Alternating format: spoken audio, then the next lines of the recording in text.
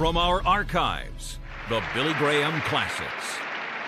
Now tonight I want to speak on John's Gospel, the 11th chapter, the 25th verse. And Jesus is speaking to Martha. Lazarus has died, and Lazarus is in the tomb, and Jesus is trying to comfort Mary and Martha, the sisters of Lazarus. And here's what he says. Jesus said unto her, I am the resurrection and the life. He that believeth in me, though he were dead, yet shall he live. And whosoever liveth and believeth in me shall never die. Believest thou this? And she saith unto him, Yea, Lord, I believe. I believe that thou art the Christ, the Son of God, which should come into the world. You know, the Bible talks about three parts of us. The Bible says that we are built with three things. First, we have a body. Now, your body allows you to see people, to walk, to hear, to shake a hand, but the body can never make a friend. It is the soul and the personality that has the capacity to love a person and to have social relationships. And most of us don't like to go to funerals. We don't like to talk about death. And we in America have a great fear.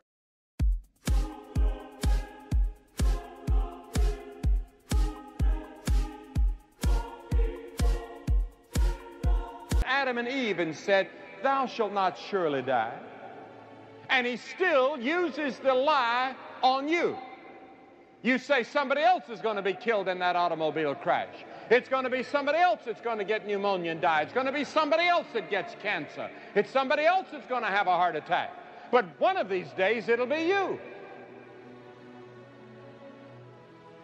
We look at our screens and we see motion pictures like Gable and Lombard, or pictures on Marilyn Monroe, and we think that they're alive, or we even see former President Kennedy come back on the screen, or Martin Luther King come back on the screen, and somehow we get it in our minds that they're alive right now just like that in the same old body, but they're not, they're dead.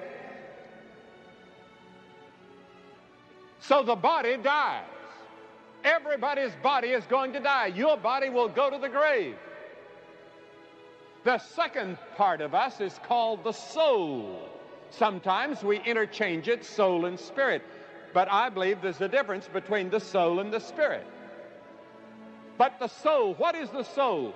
The soul can think, the soul can decide, the soul can desire.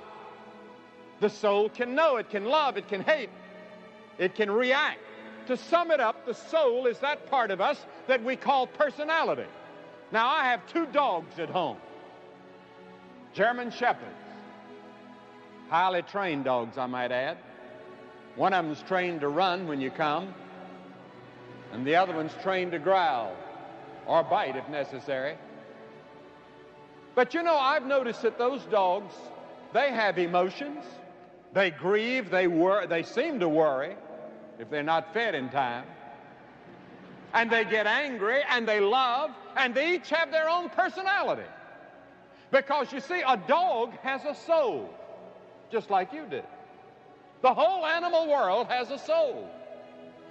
If animal has body and personality similar to humans, then what makes humans different? Have you ever thought of that? What makes you different than your dog? What makes you superior to an elephant? What makes you superior to any other animal? The third thing, the body, the soul. The animals have bodies, the animals have souls, but no animal has a spirit. The spirit is something that only humans have.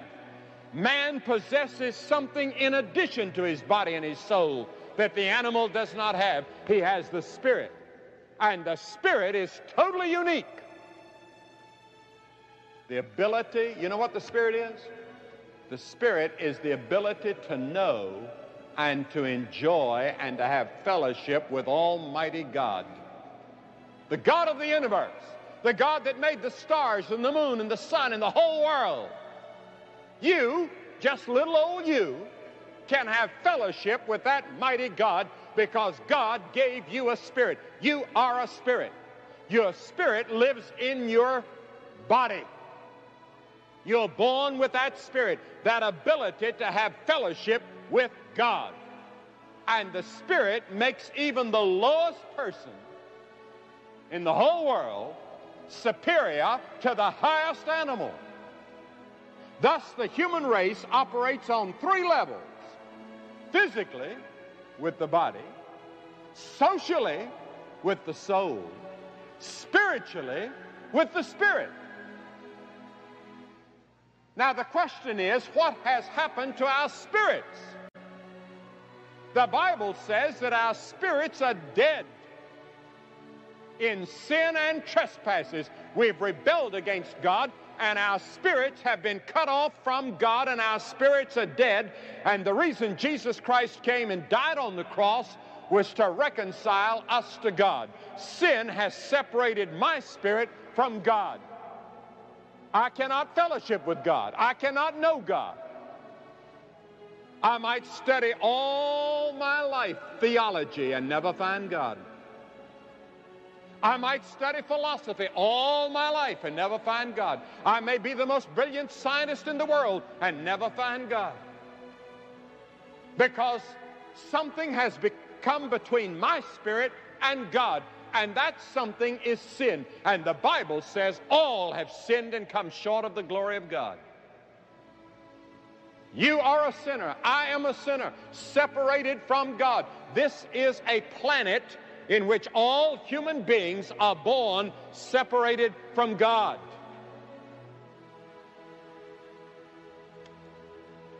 You can be physically alive, soulishly alive, but spiritually dead. The Bible says, she that liveth in pleasure is dead while she lives.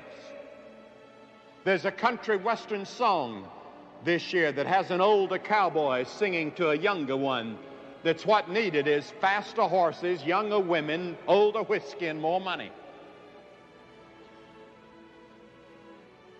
And that's what the world is. Alive, but dead. Faster horses, alive, but dead. Very much like the man Jesus told about, who was a rich man. And he said, soul, take thine ease, drink and be merry. You've got many years. Build bigger barns. And God called him a fool, and God killed him that night. And God said, thou fool. Many of you think that you have years and years and years and years. And you don't know that at this very moment, there is appointed a day that you are to meet God. And it may be this week. We never know. In this passage that I read, Lazarus, a person that Jesus loved very much and one of his closest friends, had died. And I watched the other night on television a replay of that magnificent picture of George Stevens, The Greatest Story Ever Told. And I thought one of the most dramatic scenes in the whole motion picture is when Lazarus is raised from the dead. And I thought of Lazarus as he was in that tomb. He'd been there for several days. And there are several things about him as I looked and thought about it. Lazarus didn't have any appetite. When he was alive, he got hungry regularly, but while he's dead, he doesn't have any appetite. And did you know if you're spiritually dead, your spirit is dead? You don't have any appetite for God. You don't have any appetite to read the scriptures and to have prayer and to talk about spiritual things. You're spiritually dead. You can go to church. Thousands of people today belong to the church that are spiritually dead. They don't really have any appetite for God, for fellowship with God. And the second thing about Lazarus I thought about was there was no activity. A spiritually dead person has no spiritual activity. They have much physical activity and social activity, but little activity on behalf of the kingdom of God. A few months ago, my wife and I went down to Guatemala with Luis Palau, who is here tonight, right after the earthquake. And we saw devastation on a scale we have never seen anywhere in the world, and our hearts ached for those people. And I said, by the grace of God, we're going to do all we can for the hungry and the needy and the hurting people of the world, whether they're at home or whether they're abroad. Activity for the kingdom of God. And then another thing about Lazarus, there was no awareness. He was not aware of his friends. Dead men don't love. Dead men don't see danger. Dead men are unmoved by hunger. Dead men don't weep. And then the fourth thing, he was blind. And the Bible says that we too are blind. We have spiritual blindness. Your spirit can be blind. The Bible says the God of this world hath blinded the minds of them that believe not. You are spiritually blind. And then the fifth thing about him was he smelled. He'd been dead for 4 days, and they said he already stinks. But you know what the Bible says? The Bible says all of our righteousness and our goodness that we try to pile up to please God smells in the sight of God. It's like filthy rags, the scripture says in Isaiah 64, the 6th chapter. We're saved by grace through faith, that not of ourselves. It's the gift of God, not of works, lest any man should boast. And then the sixth thing about Lazarus was he was bound. You know, the Oriental's method of embalming was one of the most effective the world has ever known. It consisted of endless wrappings. And yet you are alive tonight physically. You're alive as far as your social activity is concerned, but you are bound and spiritually dead. You're bound by habits and sin. Johnny Cash talked a moment ago about drugs and alcohol. And men are bound by the chain of habit, the lust and sin of drugs, the lust for money, the lust of the flesh, the pride of life, sex sins. All of that indicates spiritual deadness. Soulishly, you're alive. Physically, you're alive. But your spirit is dead toward God. Would you like to be made alive tonight? Totally, completely fulfilled? Totally alive? Spiritually? What can you do? Well, let's think, what could we do for Lazarus now he's dead? Let's give him some food. They say, well, what we need to do is feed everybody. Jesus didn't feed everybody when he came. Do you know that? There are thousands of millions of hungry people in the world. We have compassion. We're to do what we can. But that does not bring about reconciliation with God. They have a deeper hunger, a deeper need to be met. And that's the need of reconciliation with God. You say, well, give people better housing. That's all good. We ought to give people better housing, and I'm for everything that can give better housing to people in this country and people all over the world.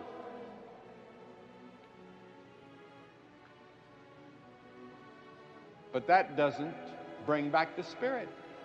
The spirit is dead. Man has a deeper need.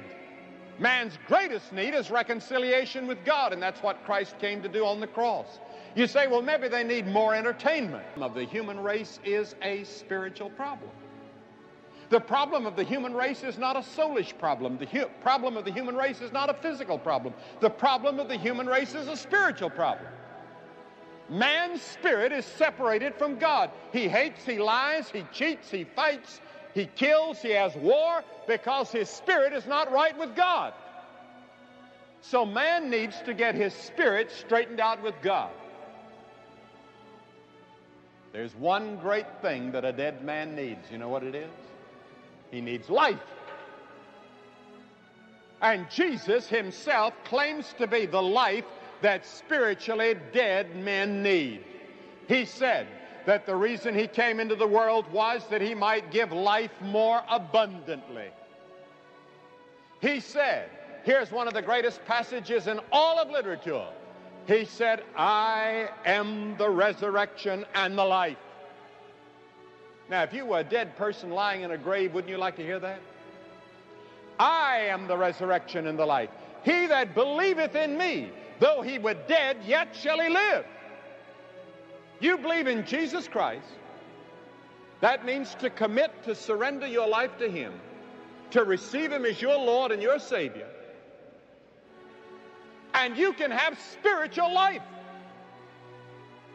In addition, the Bible says your body is someday going to be raised from the dead. You say, how can that be? I don't know how it can be. I only know that science says that no chemical is lost in the world today, and the God that made it in the beginning can bring it together again. But your spirit will be joined to your body again in the future world if you know Jesus Christ. I am the resurrection and the life. He that believeth in me, though he were dead, yet shall he live. And whosoever liveth and believeth in me shall never, never, never die. Your spirit can be made alive and have fellowship with the God of the universe by believing in Jesus Christ. Now, that is essentially and basically what the gospel is all about, and that's why it's called good news to the world. That's what the word gospel means, good news. And it's good news to millions and billions of people who are dead toward God, to say that there is a person that can give you spiritual life and change you and make you a new person. You don't get eternal life when you die. You get eternal life the moment you receive Christ. You can have fellowship with God through Bible reading, through prayer, through fellowship with other Christians. You have fellowship with God. Your spirit is alive. Your body may get tired. Your body may get hungry. Your body may be in prison. Your body may be destroyed by the scars of sin that have already taken place. But God will forgive the sin that came between you and God. He will help you and restore you in 1,000 ways, but you've got to be willing to go all the way. You know why some people really never find God? They're not willing to go all the way. They want to go part way, third of the way, halfway, 3/4 of the way, 90% of the way, 99% of the way. But Jesus won't accept you. He says it's all the way. That's the reason he said in that chapter we read last night, he said, I will not commit myself to you. You believe in me, but I don't believe in you. I know what's in your heart. I know what you're holding back. You've got to be willing to surrender all if you are to have eternal life. Then he turned and he asked Mary and Martha, he said, believest thou this? And Martha answered and said, yes, Lord, I believe that you're the Christ, the Son of the living God that should come into the world. And you know, Jesus did an interesting thing. He wept. And the shortest verse in the Bible is Jesus wept. Only 3 times did Jesus weep. He wept at the grave of Lazarus. He wept at Gethsemane the night before Calvary. And he wept over the city of Jerusalem when he saw that Jerusalem was rejecting him as the Savior. And he weeps tonight, I believe, over the great cities of America as he sees the great majority of the people ignoring him, going on in their spiritual deadness, like dancing on the Titanic before it hit the iceberg. And he weeps. There are millions tonight in the tomb of sin. There are thousands here tonight in the tomb of sin. You need to be awakened. Many of you are in the grip of an evil habit, too strong to break, worse than a living death. What was Jesus' answer? He went to the tomb and he said, Lazarus, come forth. Do you know why I believe Jesus wept? I don't believe Jesus wanted to call Lazarus back. Lazarus was already in heaven. I don't believe Lazarus wanted to come back. You get a person that has died and gone to heaven just for 1 minute and they see the glory of heaven. Why, you couldn't pay them enough money in all the world to get them to come back. You and I weep for them. They're not weeping. They're happy. Their spirits are happy in total fellowship with God and their friends and the reunion and the happiness that's taking place there.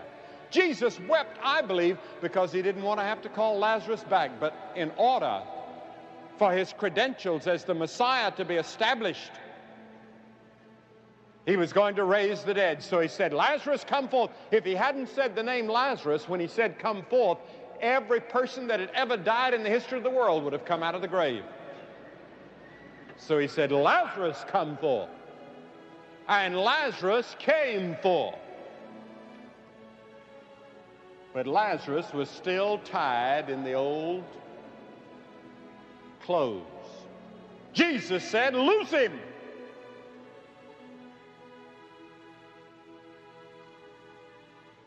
Now you and I have to be loosed. After we come to Christ, we have to be loosed from our sins, the things that bound us. We have to be set free.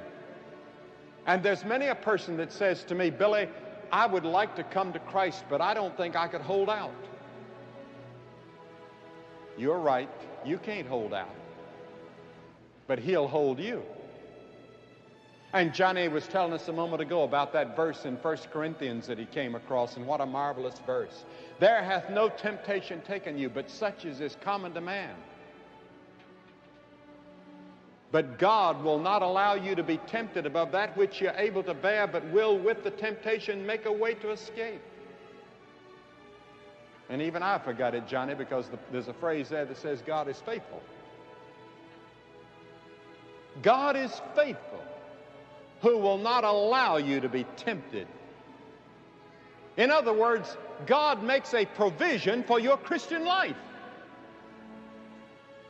He gives you the Holy Spirit. The Holy Spirit comes to live inside and gives you supernatural power to live a supernatural life. And your spirit is made alive and you have fellowship with God. I'm asking you tonight, will you receive Christ? Are you willing to go all the way with him and commit everything to him?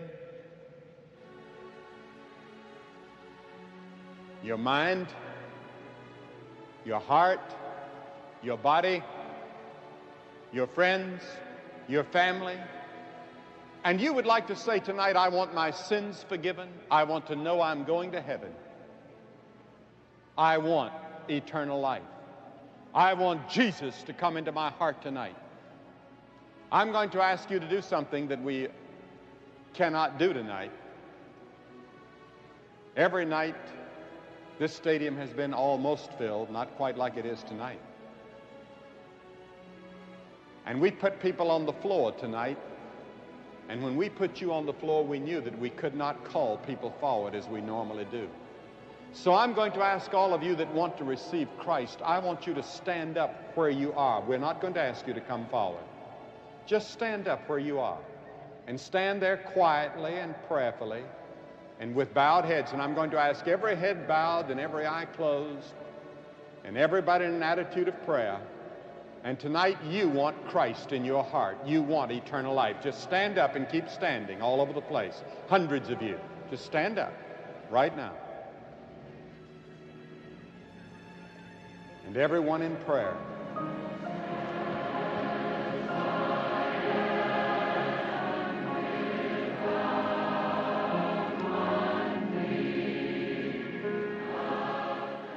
If you would like to commit your life to Jesus Christ, please call us right now toll-free at 1-877-772-4559.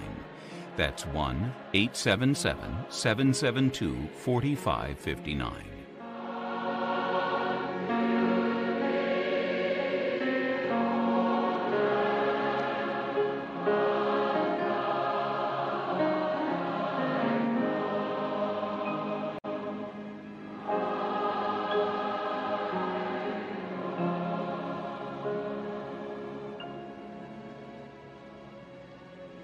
And you that are watching by television, you can make your commitment to Jesus Christ right where you are with these hundreds and perhaps thousands here that are making their commitment to Christ right now. You can say yes to Jesus Christ wherever you are. God help you to make that commitment right now. If you just prayed that prayer with my Father, or if you have any questions about a relationship with Jesus Christ, I would just call that number that is on the screen. There'll be someone there to talk with you, pray with you, and answer those questions. And remember, God loves you. If you would like to commit your... From our archives, the Billy Graham Classics. Now I want to take as our text tonight a passage in the 12th chapter of Hebrews. These words, "And this word, yet once more signifieth the removing of all those things that are shaken, as of things that are made, but those things which cannot be shaken may remain. Wherefore, we receiving a kingdom which cannot be moved, let us have grace, whereby we may serve God acceptably with reverence and godly fear. For our God is a consuming fire." Since we were here in the 50s and then in the 60s, things have changed. I was asking Joe Ulrich a moment ago. I said, "Don't you all still have streetcars? It seems to me I've seen one since I've been here."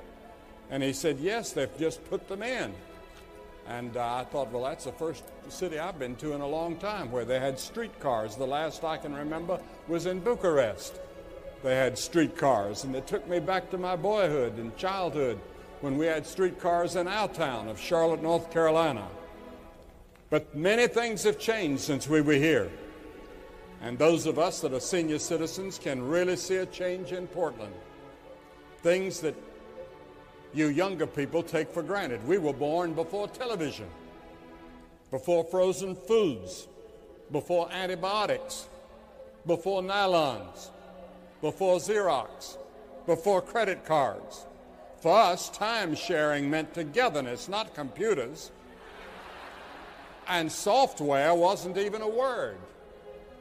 We were before pantyhose and drip-dry clothes, before ice makers and dishwashers, Cheerios, instant coffee, decaffeinated anything, and McDonald's had never been heard of. And I don't know how we lived. If we'd been asked to explain CIA, VCR, UFO, ERA, NFL, or JFK, we would have said, well, that's alphabet soup. When you think of how our world has changed and the adjustments we've had to make, today's senior citizens are a pretty hardy bunch because we came along through all of that.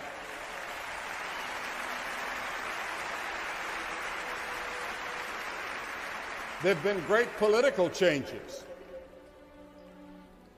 Hungary. We were in the People's Stadium in Hungary about 3 or 4 years ago, and it had the largest crowd in its history to hear the gospel. 115,000 people in one service. South Africa would have never thought of having an integrated service in those days. We went to South Africa. We did not go until they guaranteed we could have integration. And we went there.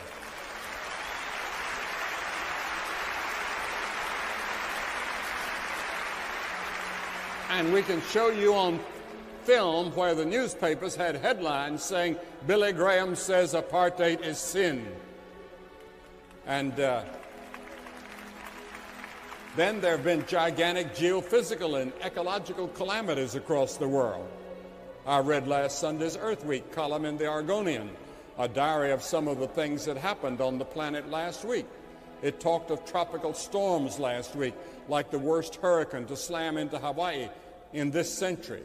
It continued to report on the damage from Hurricane Andrew in Florida. Norman Mitski's house, who is on our team, looked like some giant hand had come down and just lifted the whole thing up and lifted everything out. We went to Homestead in southern Florida, and my son, who's here tonight, Franklin Graham, has an organization called Samaritan's Purse, and they had already gotten 10 trailers in place down there by the time we got there to see it. And what a devastation that was. You cannot imagine what happened in southern Florida. You can't see it on television. Stefan Nelson, my grandson, spent his full time down there working, handing out water and bread and things. And he saw on top of one roof this sentence that somebody had written. Okay, God, you got our attention. Now what? And the newspaper went on to mention Typhoon Sybil, the tropical storms Payne and Roseland. Monsoon floods washed away entire villages in North India and Pakistan, killing thousands of people. There were earthquakes in Zaire and Nicaragua and minor shakes in many other parts of the world. These are just the things that came out of one newspaper. This is all in addition to environmental changes such as the sudden drop in levels of protective ozone over the Antarctic, mentioned in the column, that might signal major damage. I could go on. And that was just in your newspaper last week. We're living in a changing and increasingly dangerous world. That's the point I'm trying to make. It's not getting better. Do you have a purpose in your life, and does life have meaning to you? Or is your life cracking up and going all to pieces? The big question today is, what is meaning? 50 years ago, when I started preaching, the philosophical question was, what is truth? Today's question is, what is the point?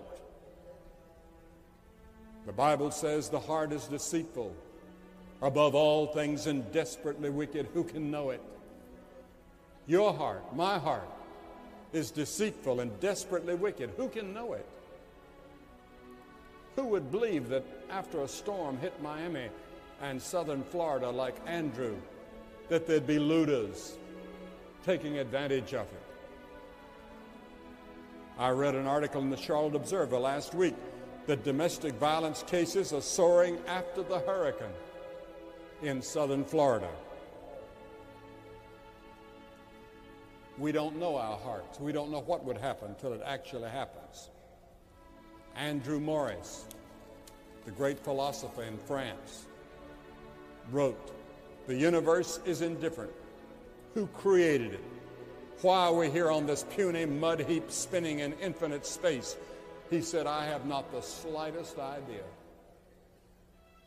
And there are many people that take that attitude. Albert Camus, who was the great philosopher that everybody quoted a few years ago, said, "Man cannot live without meaning." Are you trying to live without meaning in your life?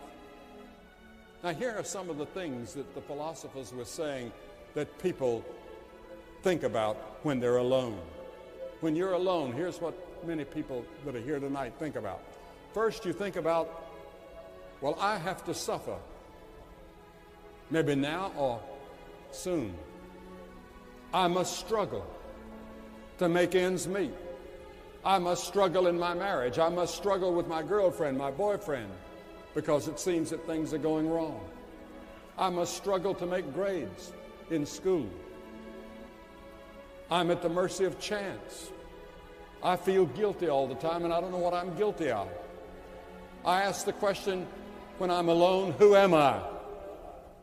I know that I must die, and I'm afraid to die. I don't want to die, but I know I'm going to have to die. Every person in this audience 75 years from now will be dead. A scientist recently asked the question on television, who made the earth?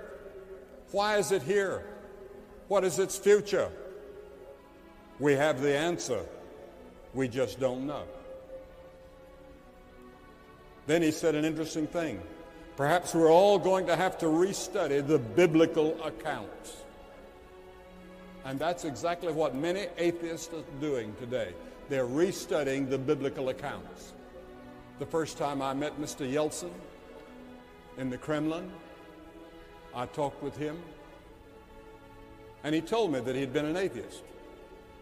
But he said, I'm no longer an atheist. He said, I've come to believe that there's something beyond this life and something bigger than we are. And he said, I've started going back to church.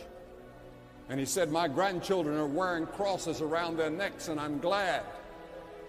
Now, that was a couple years ago, before the coup.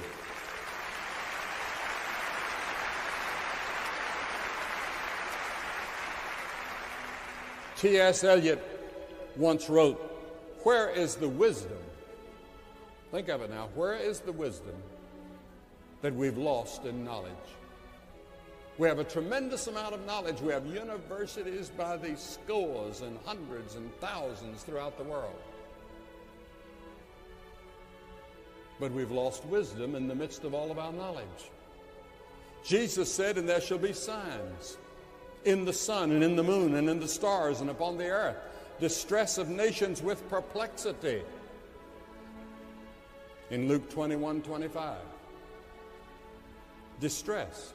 That word means that we're pressed from all sides. And perplexity means no way out.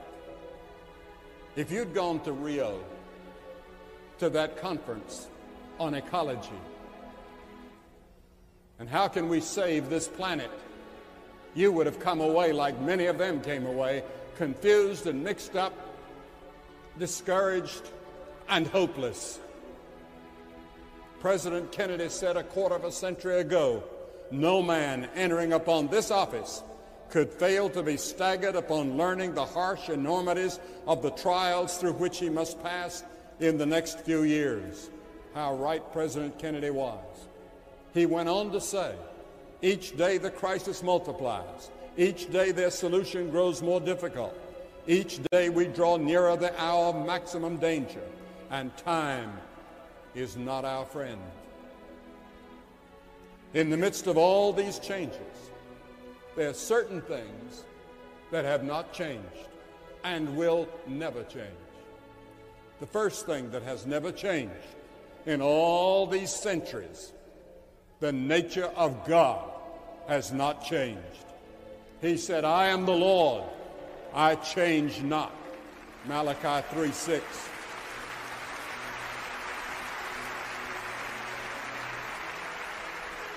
The scripture says there is no variableness, neither shadow of turning with God. That means the batting of an eyelash. Not even that much change in God. In all these centuries, He's from everlasting to everlasting. He had no beginning. He has no end. I don't understand that, but I accept it. He's the one thing that we can count on is God. He's unchanging in His holiness. Holy, holy, holy Lord God Almighty, which was and is to come. Revelation 4:8. God is unchanging in judgment. It says the Lord shall judge the ends of the earth. God is unchanging in love. For God commended His love toward us in that while we were yet sinners, Christ died for us. God loves you. That's hard to believe. That's hard to take in. But God loves you. And if you were the only person in the whole world, God would love you, and He would have sent His Son, Jesus Christ, to die on the cross for you. God is love. That's one thing I want you to remember when we leave, that we've said. And then the second thing, the Word of God has not changed. Not only the nature of God has not changed, but the Word of God has not changed. This Bible is the Word of God. The grass withereth, the flower fadeth, but the Word of our God shall stand forever. And what you read in this book stands forever.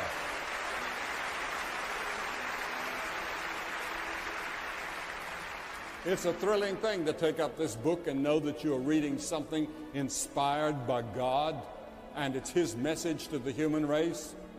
He tells us where we came from. He tells us where we're going. He tells us how to live every day. The third thing that hasn't changed, human nature has not changed. Jeremiah the prophet said, as I said a moment ago, the heart is deceitful above all things and desperately wicked. Who can know it? All have sinned and come short of the glory of God.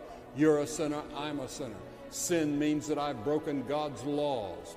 I've broken the 10 commandments. If you have broken one commandment one time, you're guilty of all. Have you ever told a lie? Have you ever had lust in your heart? Then you're guilty. We're guilty before God. And because we're guilty, we're under sentence of death. Death in this life and death in the life to come. The way of salvation has not changed. In all these centuries, the way of salvation is still the same. Neither is there salvation in any other, for there's none other name under heaven given among men whereby we must be saved, in Acts 4:12. John 14:6 says, I am the way, the truth, and the life. No man cometh to the Father but by me. In the last generation, the only way to God was through Christ. In this generation, the only way to God will be through Christ. The only one in history of whom it is written, He that believeth on the Son hath everlasting life, and he that believeth not the Son shall not see life, but the wrath of God abideth on him. Think of it. The wrath of God abides on you now. And the only way that wrath can be turned away is by the cross. When Jesus Christ took your sins on the cross, God could no longer see your sins because your sins were buried in the depths of the sea. And God cannot even remember your sins. Think of it.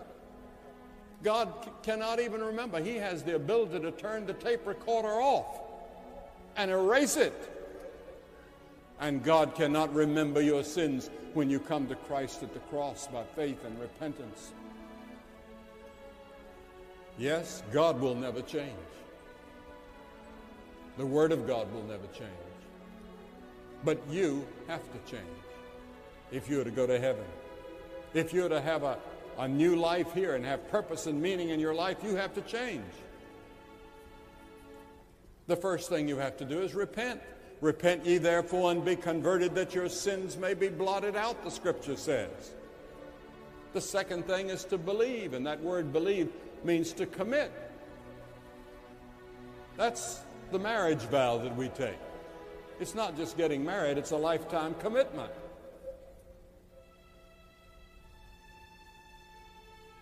My wife is here tonight, and she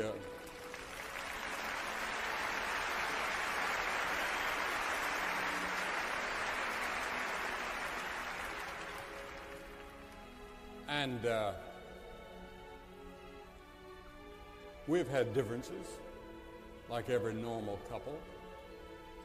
And someone asked her, had she ever thought of divorce? She said, no, but I have thought of murder. I don't know where she's sitting, but sometime I'm going to ask her to explain that. But we have a wonderful marriage and we have a wonderful family, and all of them know the Lord, for which we give thanks to God.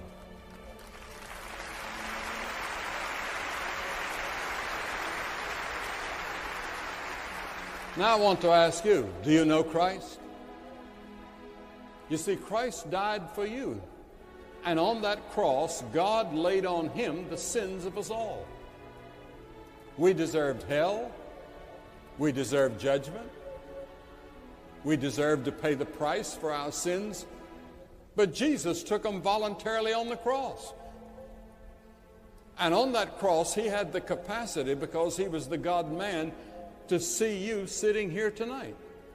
He looked ahead these thousands of years, and he could see you, and he knew all about you, and he loved you, and he's willing to forgive you and give you purpose and meaning in your life and change your life. Your life has to change.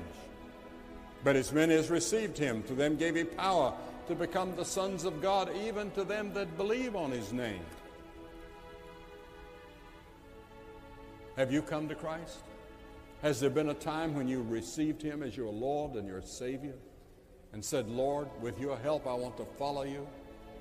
I'm going to read the Bible, and I'm going to pray, and I'm going to be as faithful to you as I can. I can't live the Christian life alone. I'm a failure. Billy Graham cannot live the Christian life. I've tried. I can't do it. But with the help of the Word of God and the help of the Holy Spirit, I can live the Christian life. But He lives it through me. He produces the fruit of the Spirit, which is love and joy and peace.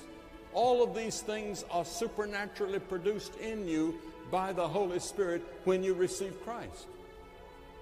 Some people say, I'm trying to hold on. You don't need to hold on. He holds you. Just turn loose and let Him come into your heart.